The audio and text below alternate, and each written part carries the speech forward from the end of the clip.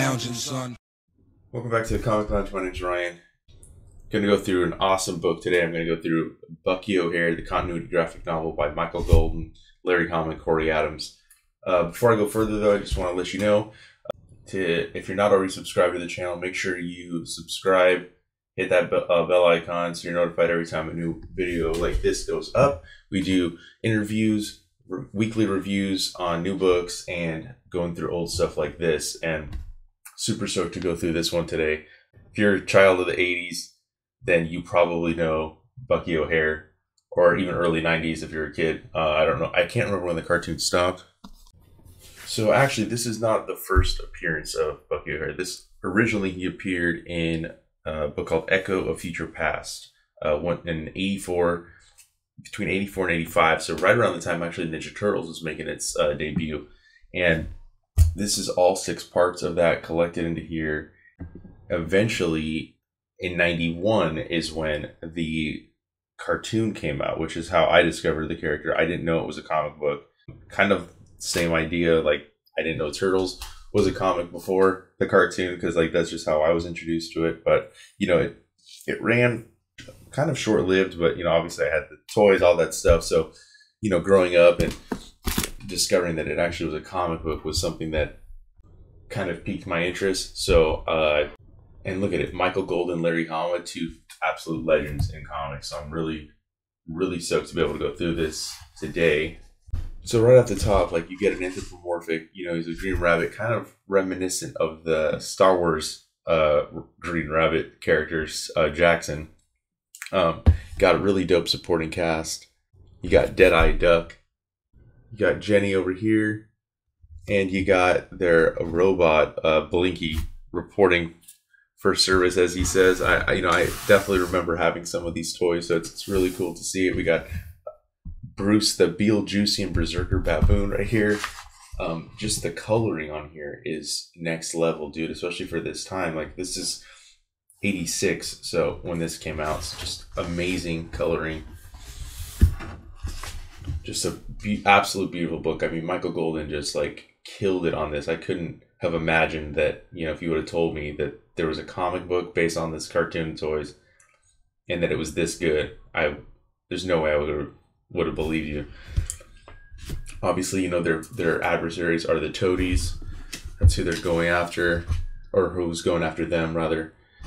The whole concept of this is super cool because, like, well, you see it on the cover, like, there's a human boy. What's he doing there, right?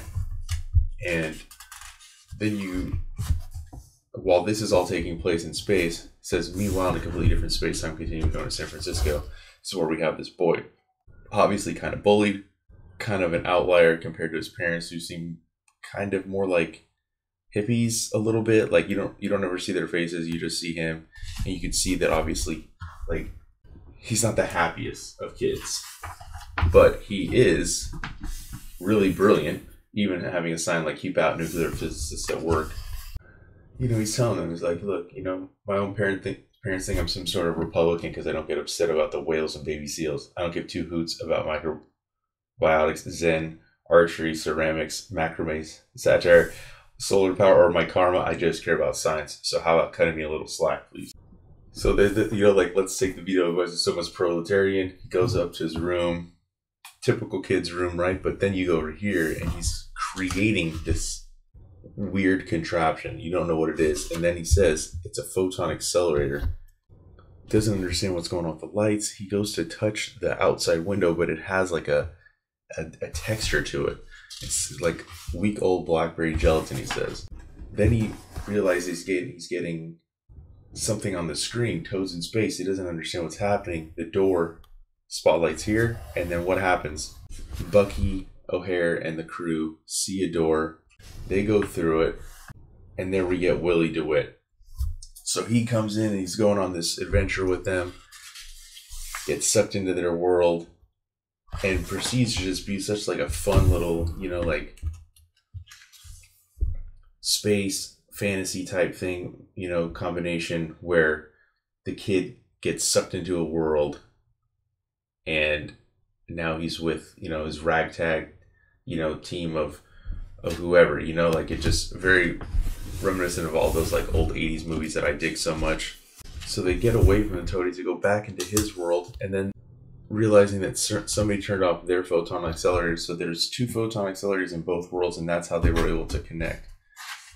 And then when he sees the lights go out, that's how they realize it's back on. They go back into their world, and you get a little history on the toadies and like kind of how they became the adversaries, and they started out as scientists and shit goes wrong, and now they're conquering different planets. Just a really fun adventure. I love the design of Bucky O'Hare, who worked for space. Sentient protoplasm against colonial encroachment. It's pretty funny. He gets it. Willie gets his spacesuit, so he's part of the crew now. Just a really exciting world. I kind of wish somebody would kind of bring this character back. I don't know if it's ever going to happen, but I dig this concept. I dig the characters. And like I said, if you haven't read this is definitely something I would seek out. I don't think it's terribly expensive. I know at one point they were at Neil Adams' Krusty Bunker's comic shop. I think he had some because Continuity Comics was his studio that he produced some fucking pretty cool comics out of late 80s. But just really fun, just reminds me of a little bit of that nostalgia from being a kid and remembering these toys and the cartoon. And I remember always really liking Dead-Eye Duck. He was always one of my favorites, besides Bucky, obviously. So they succeed in their mission. But the crazy part is at the end, when Willie is going to try to go home, he can't. His parents go in there. They're looking for him. He's not there. It has a note. Sorry, but I just had to leave. We'll explain later. And even their response, far out, he's run away from home. I didn't think he had it in him. And the mom, he's just a kid, David. I just know something awful. And it ends. It says, Willie will be back before daylight. That's the usual. Besides, they're saying he'll be back before daylight. He's a responsible kid. But, they have no idea. He's already saying his parents are going to be worried sick. He's stuck in this world because they turned off his photon accelerator, but now he's part of the crew. All right, laddies, let's croak us some toes is what Dead-Eye Duck says, and that's how we end the story. But just a super dope book. Bucky O'Hare, go pick it up if you can. The Echoes of Future Past are also another way you can pick this up. Just highly recommend it. And if you're not already following us, make sure you follow us on Facebook, Twitter, Instagram at The Comic Lounge. And hit that subscribe button, like I said, and the bell icon so you're notified every time a new video goes up. And on that note, I'm out.